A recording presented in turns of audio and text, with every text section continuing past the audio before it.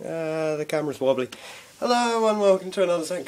Card trick. Today we're doing a trick which I have called Stuck in the Middle. And it does involve these two jokers, they're not here for no reason.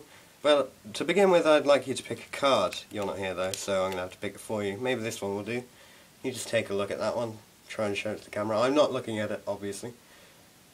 Right, and now what we're going to do is we're going to lose it into the pack because I don't want to be able to find it without magic, so we'll actually cut the cards like so, and we'll mix up the pack a bit more. We'll take these ones and we'll just sort of mix them around a bit, because what I want to end up with is that your card is lost in the pack somewhere and I won't be able to find it without the help of these two lovely cards here, the two jokers.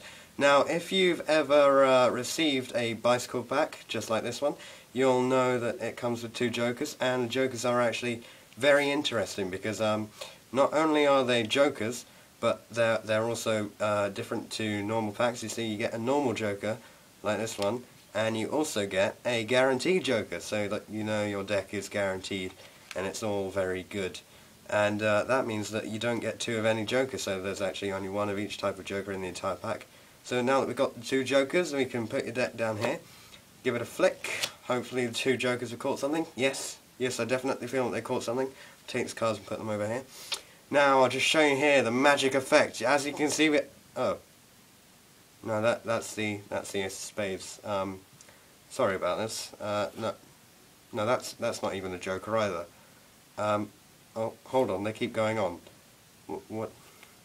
Right, so I've got the four aces. Wasn't really expecting that. Thought I'd get your card and the two jokers, obviously. Now I have no jokers left. Tell you what I'll do the magic fixing thing.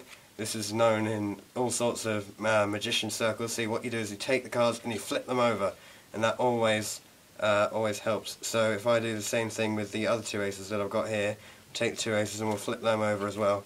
So now all the cards are the other way up. So everything should no, they're still aces. Oh, we have got one card. Right. So, and finally, I'd like to reveal to you your card, the Queen of Spades. Yep, it does fall off tables.